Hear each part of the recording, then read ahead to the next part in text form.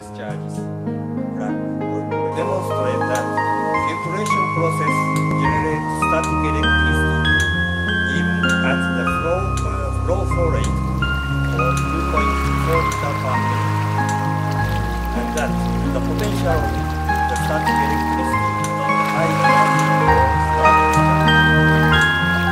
contamination control is meant to protect hydraulic systems from malfunction and failure. The first hydraulic system was used in 1906. When we say about contamination control, we have paid our attention to solid and hard particles only, and have neglected oil oxidation products. Therefore, hydraulic problems have not been solved yet. Recently, we know oil oxidation products are harmful to hydraulic systems.